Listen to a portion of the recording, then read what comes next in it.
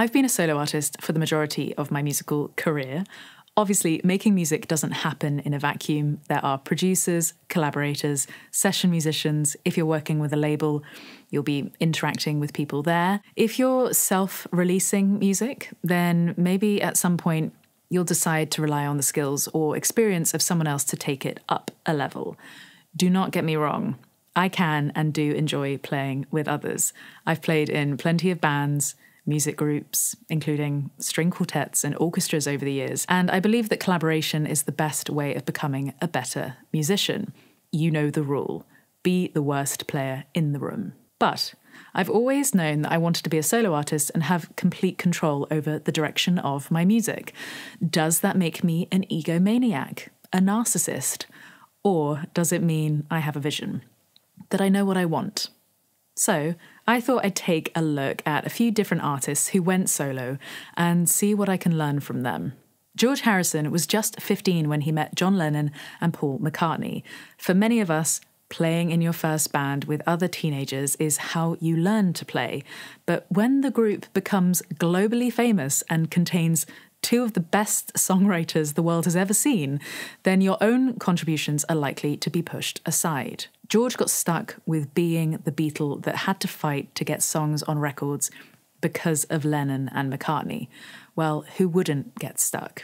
Bob Dylan said in a 2007 interview. Harrison wrote some of the Beatles' best songs, While My Guitar Gently Weeps, Here Comes the Sun, and Something, but he still felt constrained by his position. His friendship with Bob Dylan further convinced him that he had no future in the group that made him an international star.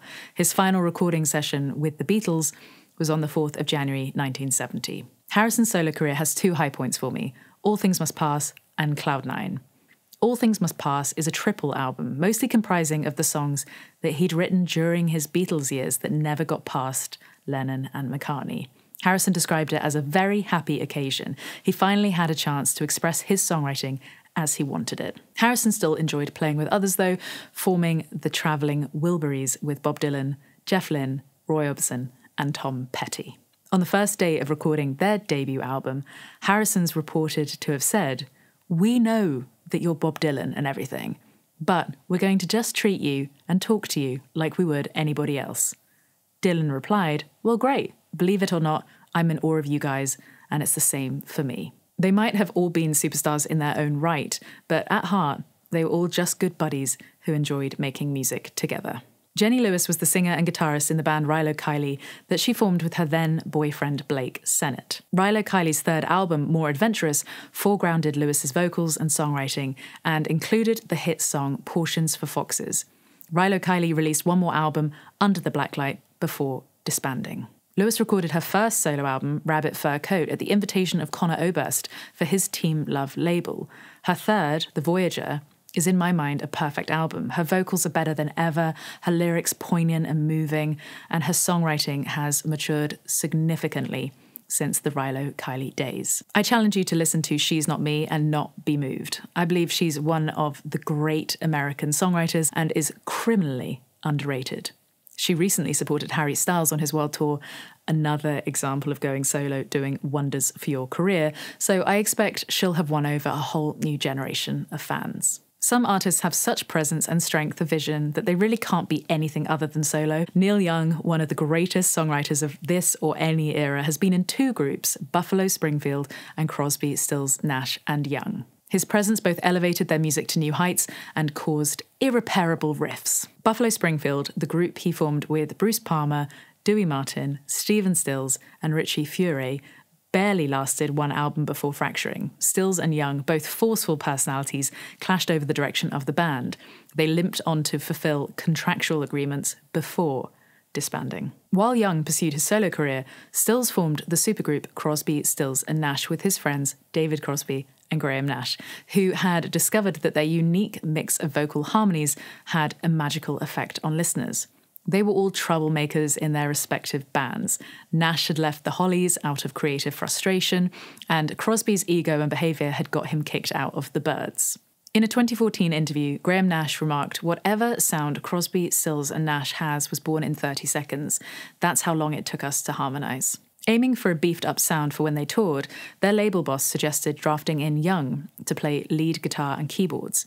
Young accepted, but only if he got equal billing, and Crosby, Stills and Nash became Crosby, Stills, Nash and Young.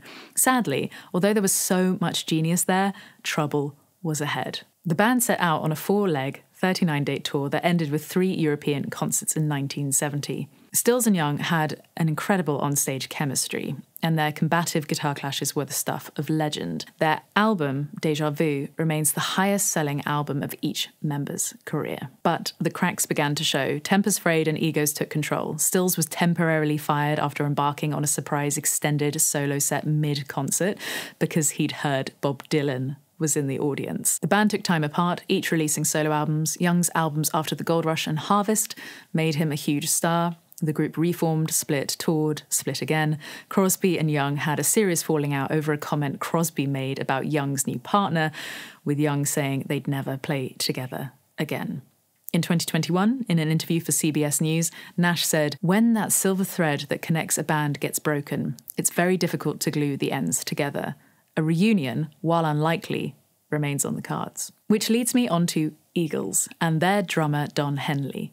Eagles came about as a collection of musicians who'd been in various bands that never quite worked out. Penniless, frustrated, and ready to quit music, Glenn Frey, Don Henley, Bernie Leadon, and Randy Meisner were hired to play as a backing band for Linda Ronstadt. Together, they realised they had something magical. Ronstadt knew that too and set them free to do their own thing. Worldwide success followed, and they became one of the biggest bands of all time, selling well over 200 million records. Henley and Frey emerged as the lead songwriters, pushing the other members aside. Bernie Leadon, frustrated at their musical direction, left the band after pouring a beer over Glenn Frey's head. He was replaced by Joe Walsh. The juggernaut momentum behind Hotel California, the subsequent world tour, the pressure to rush record a follow-up, brought tensions within the band to breaking point. Randy Meisner left the band in 1977, complaining of stomach problems exacerbated by 11 months of touring. During a 1980 benefit concert for California Senator Alan Cranston, Felder and Frey spent the entire show threatening to fight each other. "Only 3 more songs until I kick your ass, pal," Frey recalled Felder telling him towards the end of the set. Unsurprisingly, the band went on hiatus and solo projects began. And in my opinion, in the battle of the solo careers, Don Henley comes out on top. He had huge hits with iconic tunes like Boys of Summer, Dirty Laundry, and the incredible album The End of the Innocents, ranked as one of Rolling Stone's best albums of all time. I challenge you to find a more moving song than The Heart of the Matter. It's just perfect. Eagles reformed, of course, in various iterations, embarking on the Hell Freezes Over tour, and even touring as recently as 2022, with Glenn Frey's son standing in after the singer's death in 2016. A documentary, The History of the Eagles, was released in 2013, and fired guitarist Don Felder criticised the documentary, saying it downplayed his contributions to the group. Responding, Henley said, "The thing about bands is you have to have leaders in a band. Everybody can't be on equal footing. It's like a football team. Somebody's got to be the quarterback. Somebody's got to snap the ball. Somebody's got to run with the ball. Somebody's got to block. If people play their positions and play their strengths, everything turns out well. The whole is greater than the sum of the parts." And there are many bands that are an example of that. He's right. Playing with others can elevate your craft to new levels and bring success unimaginable as a solo player. But you'll never know how someone will react when they're handed the ball. Maybe they'll run with it. Maybe they'll pass it. To find out, you have to play the game.